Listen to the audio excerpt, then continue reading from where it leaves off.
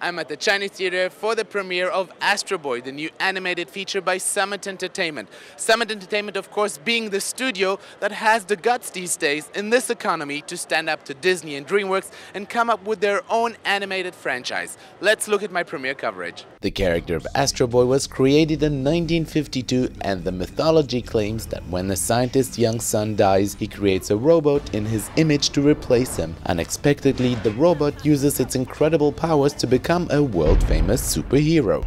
Good morning, son. Dad? How do you feel? Kind of weird.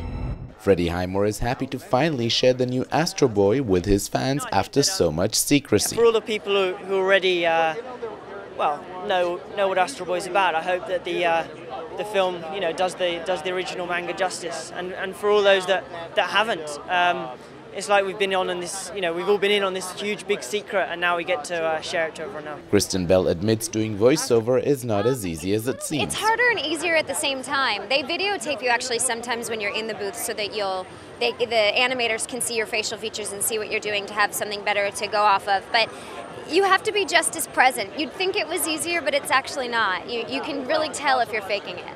Sporting a new suit, Eugene Levy had this to say about doing animation. Because I bought the suit, now I had an excuse to wear it tonight, so it's just fabulous. Now, yes, I know. Isn't that the odd thing about animated films? Nobody gets to see your work, you don't get to see your other cast members' work. And Nicolas Cage and Freddie Highmore have been busily lending their voices to a lot of animated features recently. We just heard Nicolas Cage in G-Force and Freddie Highmore in the Arthur franchise. And now let's look at the people who are still making millions in this economy. The three Angelino realtors who are the star of Bravo's $1 Million Listing. Let's look at the preview. This season on $1 Million Listing. It doesn't get much sexier than this. Look at the size of the shower. Just let me have her, you can have the house for free. I don't have the time to deal with childish games. Why are you running away? You were starting something there. Don't cheapen this guy. So who's the douchebag over there with the blonde? He's just some real estate agent. This new market is going to separate the pros from the amateurs, and the amateurs are going to get the hell out. Business is business, regardless of the ego here. Let's sell the property. What's that? I didn't make this stuff up. We'll call it a day. How about that?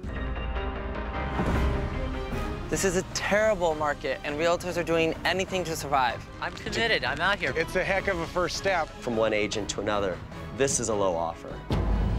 Let's cut to the chase. Under $4 million. You, Madison?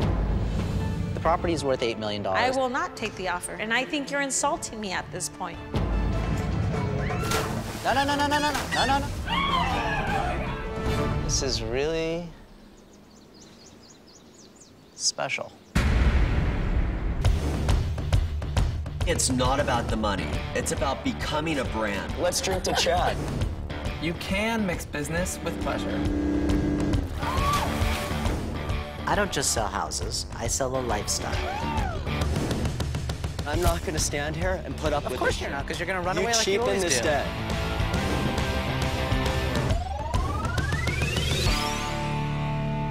And like every good reality show, $1 Million Listing has made its three realtors into real celebrities as we welcome them every night on the red carpet. And that's a wrap for entertainment for this week. Always a pleasure connecting you to Hollywood from the Astro Boy premiere at the Chinese Theater. I'm Ron Jacobsohn.